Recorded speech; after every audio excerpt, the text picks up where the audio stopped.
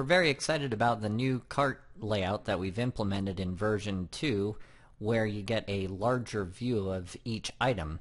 However, if you have a category that has a lot of items, then the old version 1 layout might actually be better. So let me show you now how we set this up, this particular site up, to use the new version for some of the categories that have fewer items in it, where if we go into a category that has more items, it's using the older, more traditional approach of using a thumbnail with a larger expanded view per item.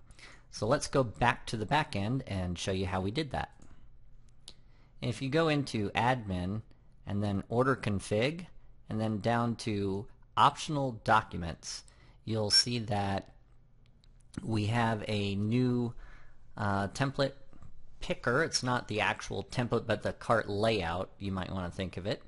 And down here by default it's going to be this new larger zoomed in area per item, so each category doesn't use thumbnails, which saves a click in the ordering process but does not allow for easy scrolling if you have a lot of items in a particular category. So what I did is I went down into the categories that had more options or more items in them, and I selected optional browse items, which is this category over here that uses the thumbnails instead of the browse items default.